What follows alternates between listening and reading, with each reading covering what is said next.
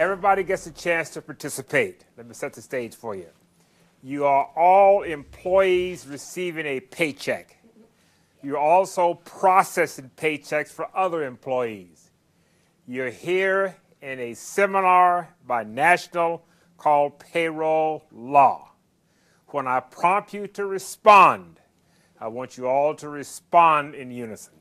Okay? So here we go. In 5, and 4, and 3, and 2, and 1. Good morning. My name is Carl Young. I'm going to be your trainer for the day on this exciting and engaging subject called payroll law.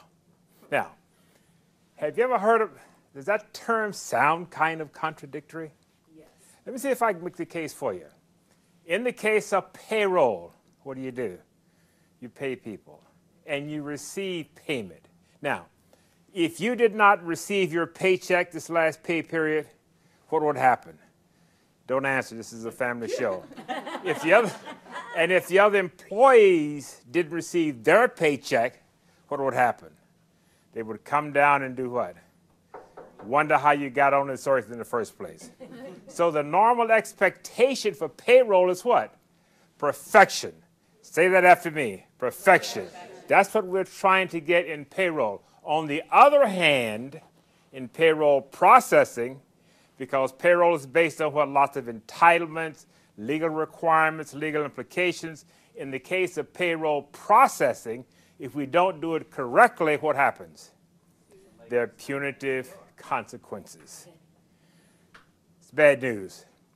We can show you where some companies have been fined $1.6 million in overtime. I have been a party to some of that.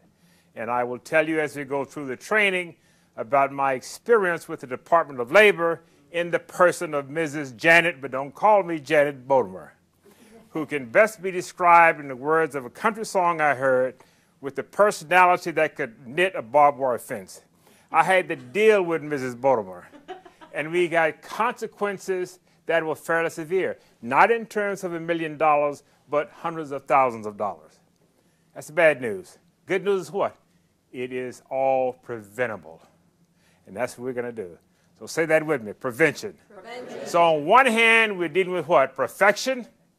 And on the other hand, we're dealing with prevention. And that's what we're going to try to get you to do today by developing an action plan with resources that you can relate to, that you can take back to your companies to do what now?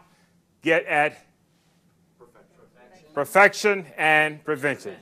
Now, how are we going to do that? I'm also an amateur mind reader, and I can read some minds in here and say, oh, we'll just go and Google it.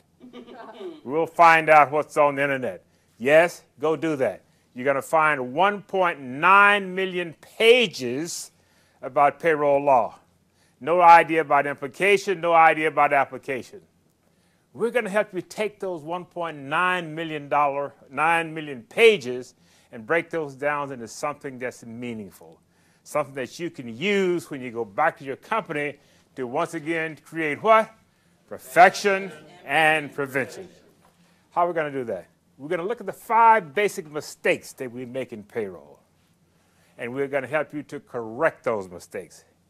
And what are those mistakes? Misclassifying employees, inadequate processes and procedures, missing deadlines, improper processing of things like garnishments, levies, child support payments, and record keeping. Those are the 5 things we're going to help you turn around to a positive and make certain that you're doing this in a very positive manner, and have you develop within this session an action plan to help you to do this when you get back to your companies.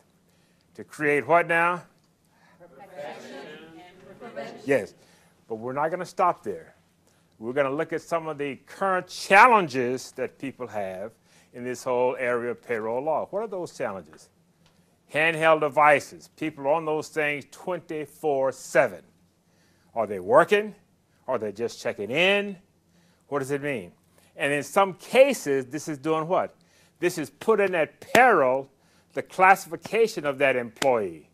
It is also putting at peril the benefits that they may be getting. Because are they working or are they not working? What about overtime? What about all these temporary folks that you're bringing in? All of these things are challenges that you now face that we will help you with in this session by giving you a good action plan and related resources aimed at doing what? Creating? Protection and prevention. Thank you very much.